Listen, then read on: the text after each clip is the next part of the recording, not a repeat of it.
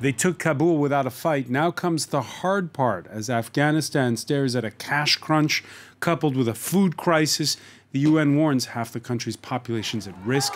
And after what critics call empty promises by the Taliban to keep women in school and in the workforce, no foreign power is yet to recognize the country's new leadership. That's the picture as we chalk up the present and the no-shows at a virtual summit of G20 nations hosted by Italy this Tuesday. We'll ask if that's arguably the second most important meeting on Afghanistan today. What with US and EU leaders sitting down in Qatar with the Taliban foreign minister.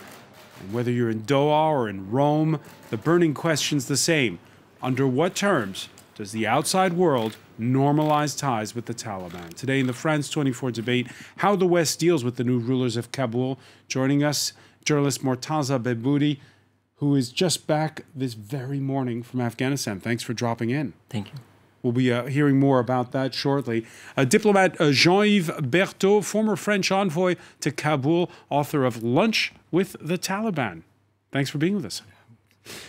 With us as well, she's written several books on Afghanistan, former member of the European Parliament, Patricia Lalonde, vice president of the Geopragma think tank. Nice to see you. Nice to see you. The France 24 debate, where you can join the conversation, and you have on Facebook and Twitter, hashtag F24debate. Yeah, 1 billion euros pledged by the European Union. Where does the money go? Andrew Hillier has that story.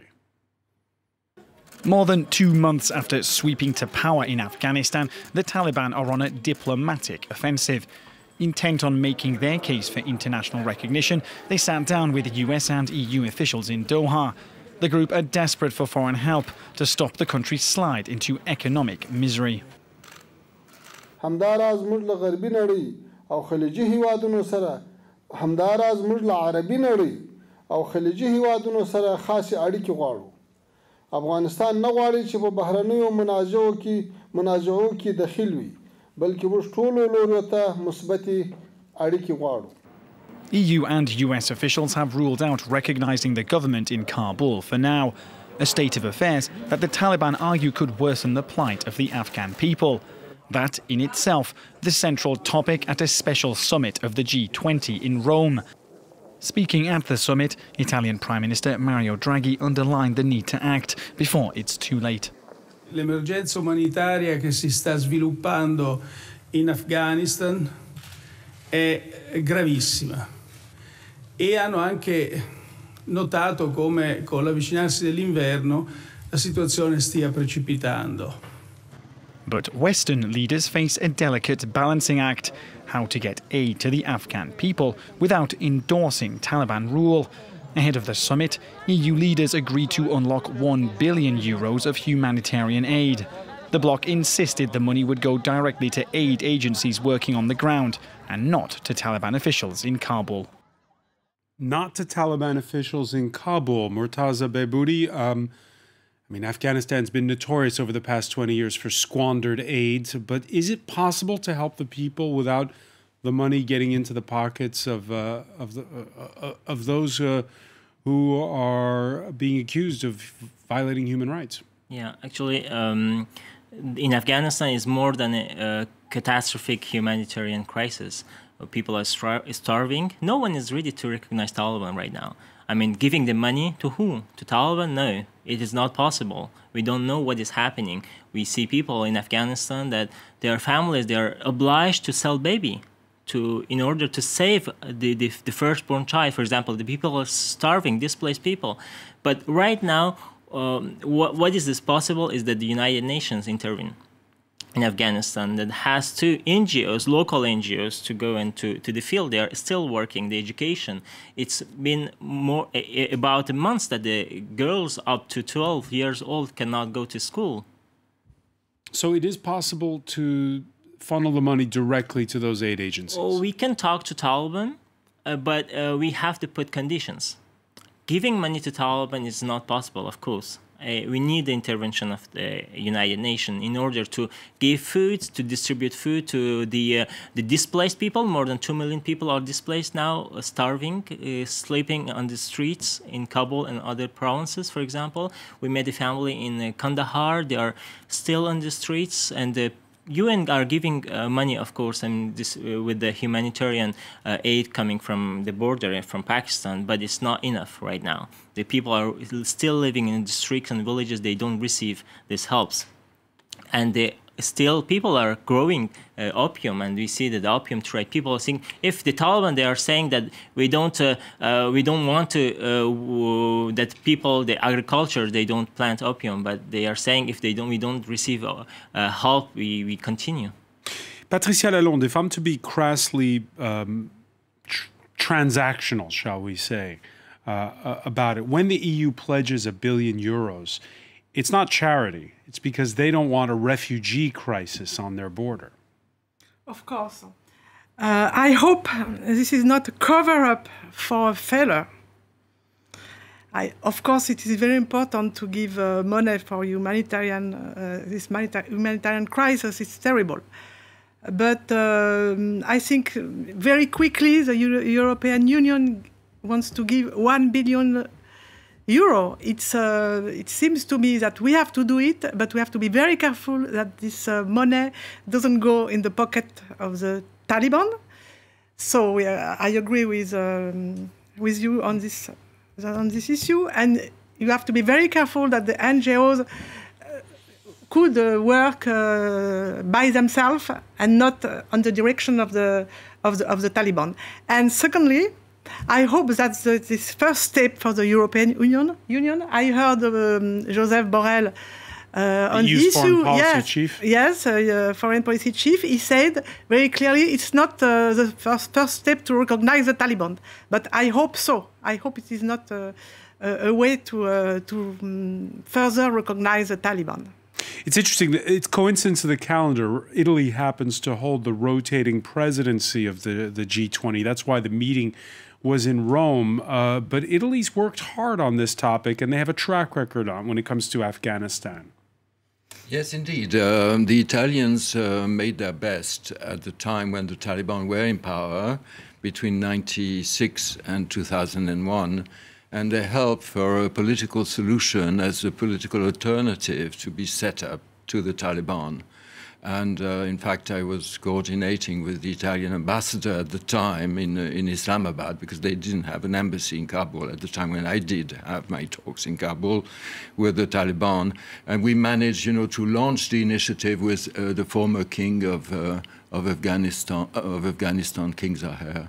So you hear both Mortaza and Patricia saying that helping out the Afghans has to come via the UN. How feasible does it seem to you under the current circumstances? Can you bypass the government? It is very feasible, because anyhow, the arm of the UN always have been the NGOs. I mean, this is a world that is very closely connected. And once upon a time, when the Taliban were already in power, that's the way it was handled. The money was not going to the Taliban pockets. It was decided for Afghanistan and then distributed. So, like, for instance, raw materials were being bought and then distributed. I mean, sacks of rice or whatsoever, were distributed to the NGOs, who were then conveying the aid effort to the needed families. And which of the two meetings is the most important one this Tuesday? The one in Rome or the one in Doha? Because, yes, there have been meetings, plenty of meetings between U.S. and Taliban officials. But this time, you've had in front of the cameras U.S. and EU in the same room with the Taliban. Yes, indeed. Well, these efforts are complementary. It is important, indeed, that the international community is consenting a humanitarian effort for the population, because the risk of starvation has never been bigger since many decades, since maybe 1972, because of the drought that has affected Afghanistan this year and last year as well, so that crops have not been gathered, and also because of the disastrous handling by the Taliban, their disastrous ruling. I mean, everybody was taken by surprise when they arrived, but those who were even most taken by surprise were the Taliban themselves. They were not expecting such a quick victory, and they were not ready. at the same time, a number of the people who could handle, help rule the country technically, civil servants, engineers and people, these people either have gone or they are going out of the country. So we are in a disastrous situation at the moment. Mortaza Behboudi, you've made several trips since August 15th when the Taliban took Kabul. Do you get the sense when you're in the capital that we're still in that holding pattern that we were in 2 months ago of they haven't quite decided who's going to be in charge, they haven't got their ducks in order? Actually, there's no, I mean, when we see the Taliban government right now in Kabul and the Kabul administration of Taliban, it seems that they are playing with countries, actually. They are playing with the Europeans, other countries. Okay, we do what they say. They don't do that, what they say. For example, they are now they banned a woman to protest. They banned journalists to cover the protest right now in Kabul. We couldn't cover the protest right now in Kabul since last week, the week before, for example. The problem that the girls cannot go to school, for example. But the Taliban will not have inclusive government, what they say. So will not have inclusive government, but do you agree with Jean-Yves Berthaud that they've been sort of caught by surprise at how easy it's been walking into Kabul? Yeah, I mean, they were surprised also. We talked to Taliban, they were so, oh, we didn't know that it's so easy to take Kabul. But in the same time, when we say they don't have the idea how to govern, how to lead this country. They don't have this idea. Patricia Lalonde, 2021 is not 1994. And with those images, your thoughts when you see the images in Doha of the meeting taking place? You wouldn't have seen that back in the 1990s, right? No, yes, of course. But I fear that the Taliban, from the first act in 1997, is now the same than now. They are the same Talibans. Of course, they are stronger, they are powerful, they are modernist. But they have the same ideology, and they are going to do the same with the population, with the women, with the girls, to forbid girls, women to go to school. And for the civil society, it is terrible. And personally, I know very well Afghanistan, not much like the ambassador, but I can tell you that I am very afraid. I don't trust at all this sort of... You don't trust the Taliban? Yes, no, of course, but you heard Jean-Yves Berthaud mention there is this drought, there's the fact that there's a brain drain. You have to engage with the leadership in Kabul, right? Yes, it was the... So how do you do it? How do you go about, how do you have a conversation with the Taliban in these circumstances? It was exactly the same thing in 1970. It was the same, but... In the 1990s? Yes, it was exactly the same way. But now we have to... I fear that the Taliban are going to give guarantees to the international community, to all the countries, about girls going to school, women's rights, inclusive government. But by the time since the time they have taken the power, 1 month and a half, there is not an inclusive government, because in this government there is no minorities, no women, and it is completely clerical government, and with people from the Afghan clan with inside this government, and I think it's a very, very dangerous situation for the time being. But I can understand the international community, because they are saying, what can we do now? We are not going to go to war again in Afghanistan. That's why there is a resistance going strongly. We'll talk about that in a moment. Jean-Yves Berthaud,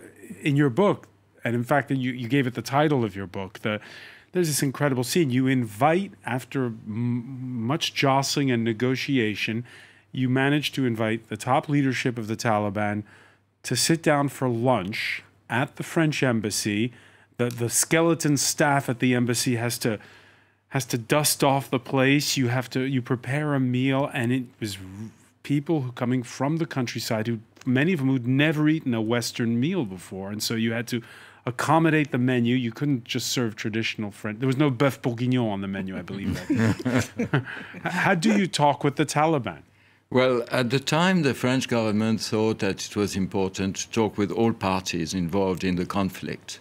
We were not in the same situation as we are nowadays, in the sense that the Taliban were more or less controlling 90% of the country, and the 10 or 15, depending on the periods, remaining percent was being taken by the Northern Alliance.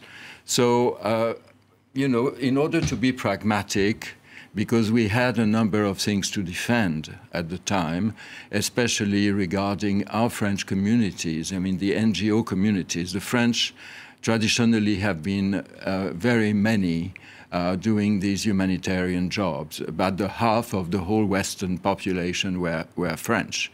So that was a very good reason, you know, to talk with the Taliban in order to make sure, in case some of our people would have been threatened or in danger for whatsoever reason, well, we would have been able, you know, to have the necessary contacts and so on. But this is only one part of it. I mean, I was personally exerting a sort of cultural pressure upon them. I was, you know, talking a lot about the Quran, for instance. I thought it was more interesting and useful in this particular context to talk about a number of precepts of Islam rather than throwing at their face the Universal Declaration of Human Rights, which they would not have taken into account. And at times I obtained, as I describe indeed, I obtained a few concrete outcomes. Like, for instance, I managed, talking to the Minister of Health at the time of the Taliban, to obtain the liberation of two, the opening of hospitals to women. And that was a great achievement, even if, well, that was a drop in the ocean of that misery. But at the same time, you know, I do believe that, well, we don't need to recognize them. But I do tend to think that we need to talk to them. Anyway, the President Macron announced that himself, when was it, on Saturday. And I would really tend to think this is the right way of approaching it. Talk with them, not necessarily recognize them, and then try to use whatever leverage we have at our disposal.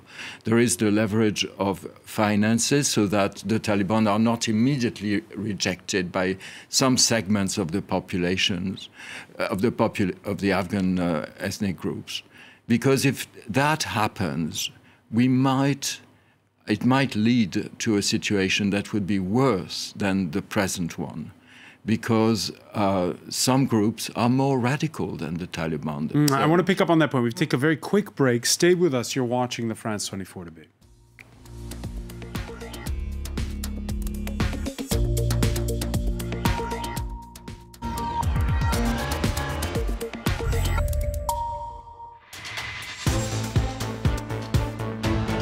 Welcome back, or welcome if you're just joining us. It's the France 24 debate on a day when the donors have been meeting on a G20 summit, in a virtual G20 summit mostly, in Rome. And U.S. and EU leaders have been speaking with top Taliban representatives, including their foreign minister in Qatar. We're talking about it with Mortaza Behboudi, a journalist just back from Afghanistan with partner station France 2, diplomat Jean-Yves Berthaud, former French envoy to Kabul, author of Lunch with the Taliban, and former member of the European Parliament, Patricia Lalonde, vice president of the Geopragma think tank. Patricia, can we just do 1 minute here of diplomatic speak here? So far, no country recognizes the Taliban. Even Qatar, even Pakistan, they don't recognize them. What do you think about this virtual G20 summit that took place?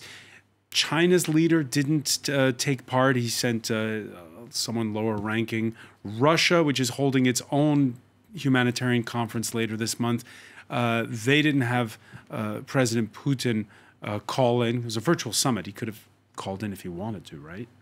Yes, it's a virtual summit, but as you say, there is a Moscow summit next week, I think. The 20th, I believe. Yes, 20th of October.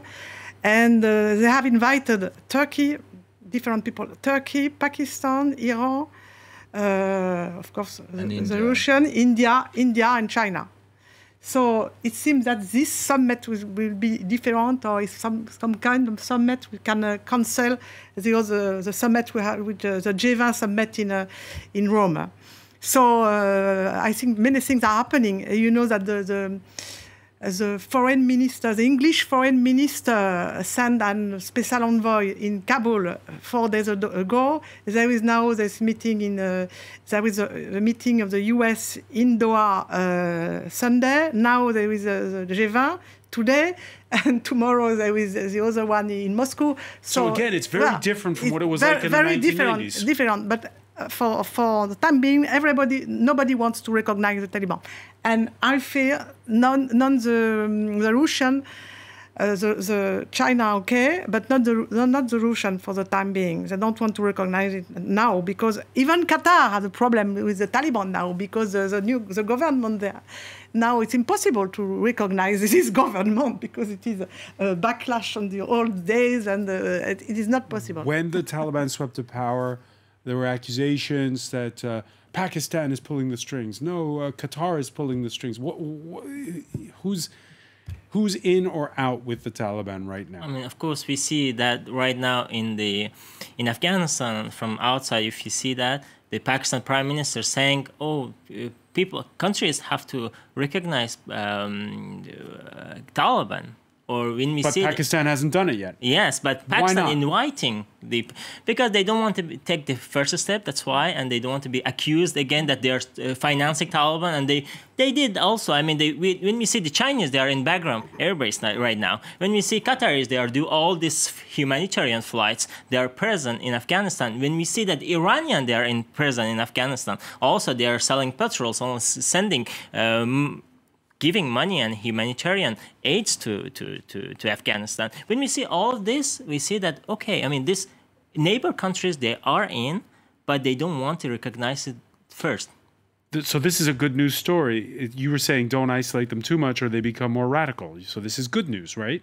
Well, yes. Well, indeed, I totally agree with what you just said, Mr. Mortaza said.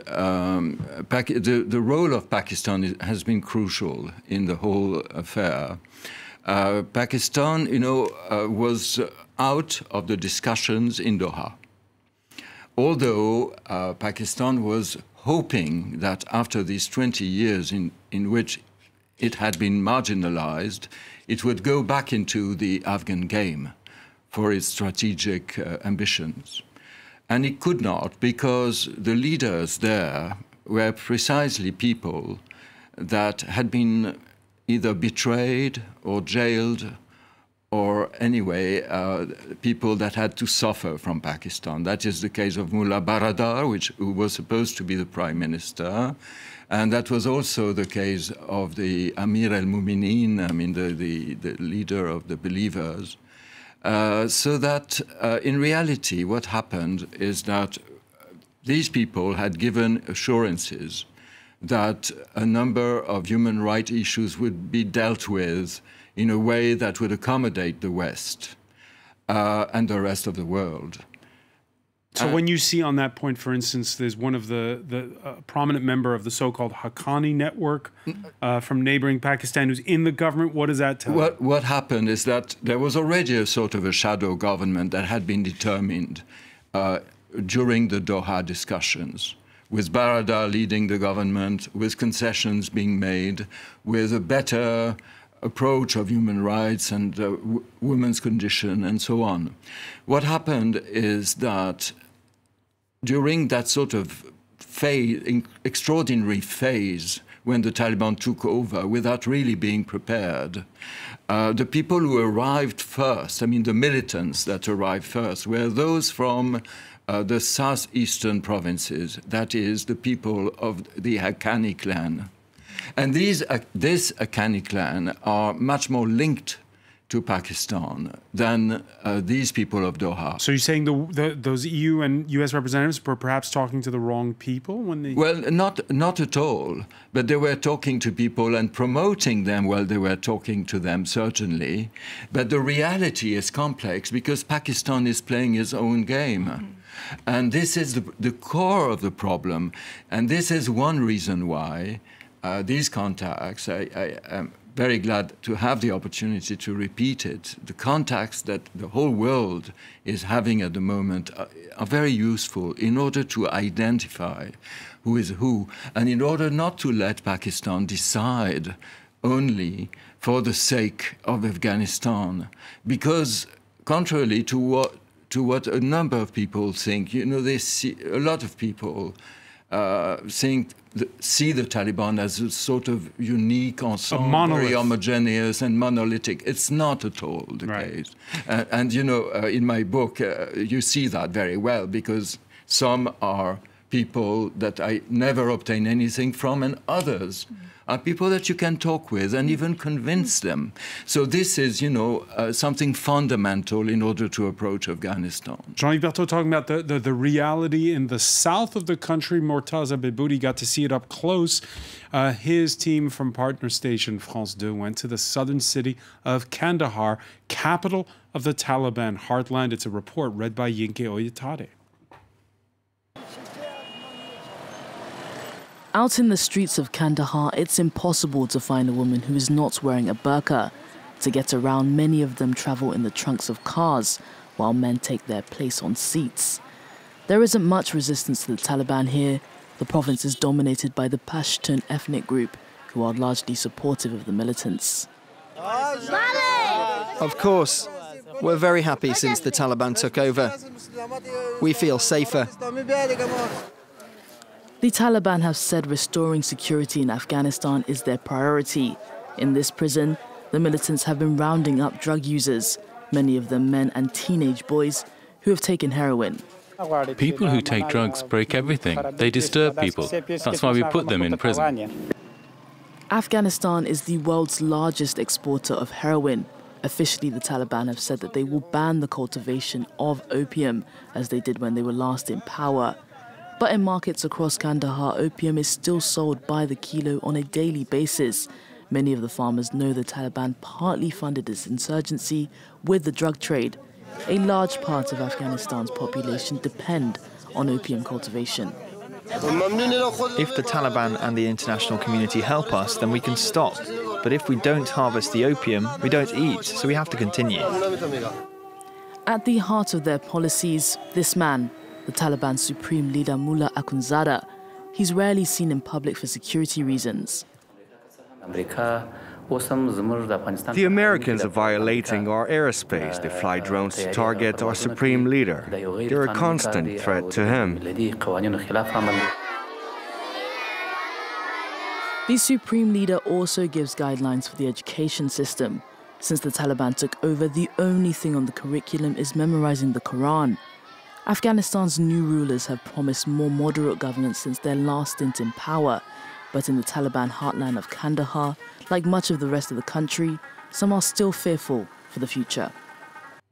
Mortaza Beboudi, interesting. You spoke to that one man on the street. Says, I have to make money here. I've got to sell my opium, right? My poppies, excuse me. Yeah, I mean, they're still making money out of drugs and opium. Because what's the alternative? And the Taliban, they close eyes. What's the alternative? There's no help from the government. The former government didn't help them, and the Taliban protect these farms of opium farms. But now the Taliban, they're closing eyes. They just let them sell and continue again. But right now, I mean, what we have to say, I mean, we're trusting Taliban. I mean, when the supreme leader of Taliban, he's not showing up, how we can trust them?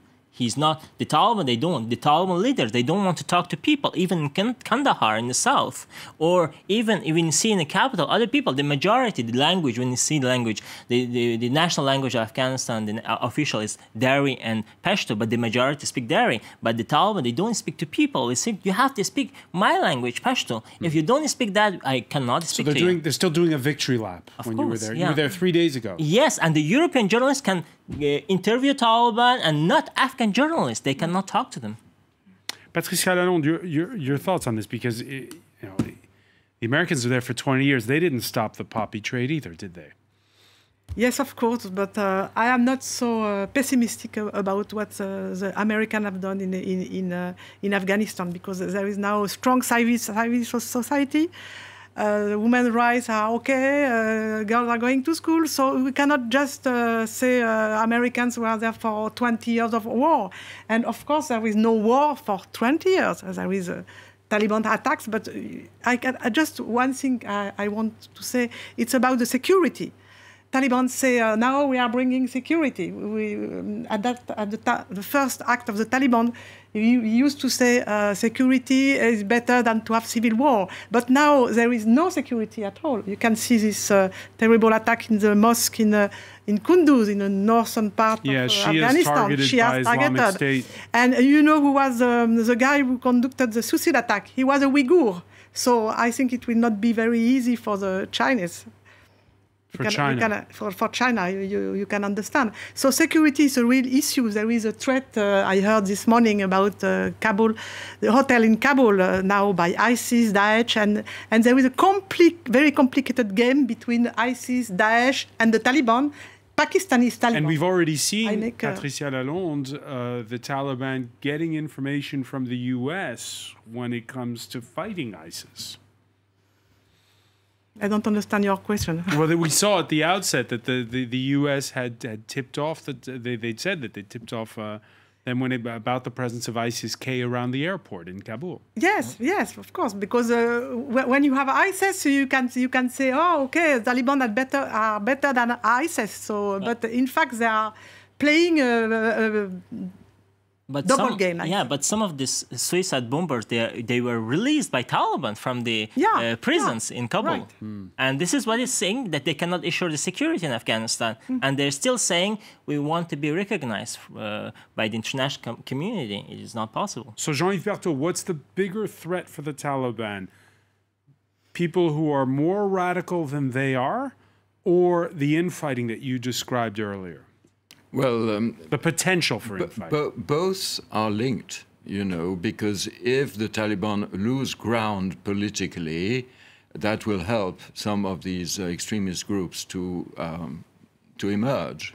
So, and this is the reason why the Taliban decided to freeze their whatever initiative that would have been considered by us as a progress in the social front, etc.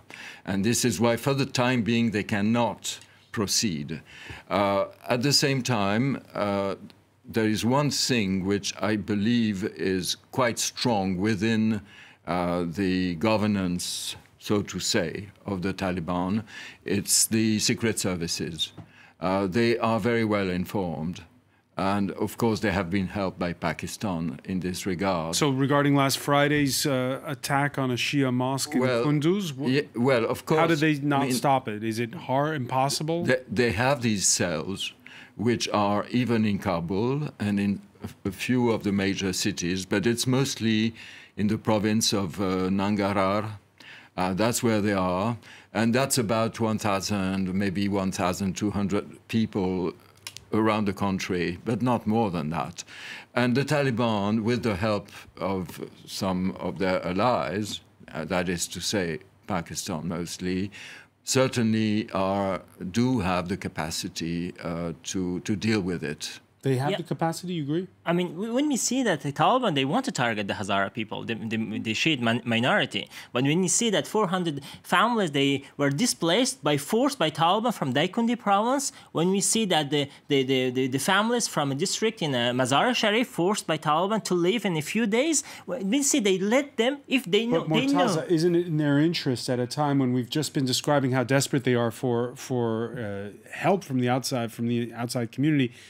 Isn't it in their interest to show that they've got a handle on security? But I mean, right now, the Taliban, they don't care about what is happening inside. When we see with the poverty, we see about the security, journalism, protest, from the girl education, all of they just what they care. They need the international recognition.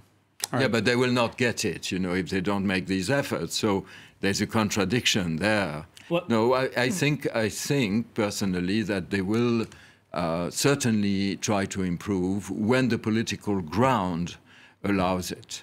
All right, let's take a look at the French news agency AFP was also in Kandahar. And outside of the northern city of Mazar-e-Sharif, secondary schools now off limits to girls in Afghanistan. And even though primary schools remain open, female teachers, like in this school in Kandahar, openly expressing in front of the microphone their frustration. It's been 2 months and we've not received our salary. Some girls will come up with their school fees by selling things from their home, but those kids don't even have food at home and are facing an extremely difficult situation. But Barntaza, listen carefully. Not everybody is sympathetic. Interviewed by AFP, this Kandahar locals clearly had enough of being lectured by the outside world. The international community should not interfere in our internal matters. Our law is clear. When I listen to the radio, I hear human rights and women, human rights and women. They should not slander the emirate. They should not slander the emirate. Mortaza, when you were in Kandahar, a lot of people think like him? I mean, we see in Kandahar, many people there were happy to have the Taliban because 40 years of war, attacks, suicide bombers, but now they don't have this. I mean, at least it's less. That's why in Kandahar people they are more happy to have Taliban on the ground. But in the same time, when we see that this Quranic schools are all open and the children they don't go to school anymore right now, they are closed many schools. When the Minister of Higher Education of Taliban officially announced that those Afghans studied years ago, they consider as a lost generation because they didn't study Quran. Patrice, what would you answer to the man in Kandahar who says, stop lecturing me about human rights and women's rights? I can't believe it. You know, I was working in Mazar-e-Sharif myself. I contribute to build a school there. And I know very well the students in Mazar-e-Sharif, and it's terrible for me to And how have they been able to keep the secondary schools open in Mazar-e-Sharif, whereas they're closed elsewhere? Why is that? Because in the north they are much more educated, and for the Taliban it's easier for them to have the little girl educated in the north. You know, at the time the Taliban were in charge in all Afghanistan, in the Panjshir Valley, I used to go there very often, and there were girls' school everywhere. The girls are going to school not only to study the Quran only, but. Jean-Yves Berthaud, how much has Afghanistan changed since the time when you were France's envoy there? Well, in cities, I would think it has changed a lot. In Kabul already, when Hamid Karzai was elected president, confirmed as a president, he invited me to his inauguration. And in 2004, it was already another city. But of course, in the provinces, especially in villages, it has remained the same country. And very little progress has been made because the state, I mean, the state building, I mean, that has been the sort of obsession of the international community for the last 20 years.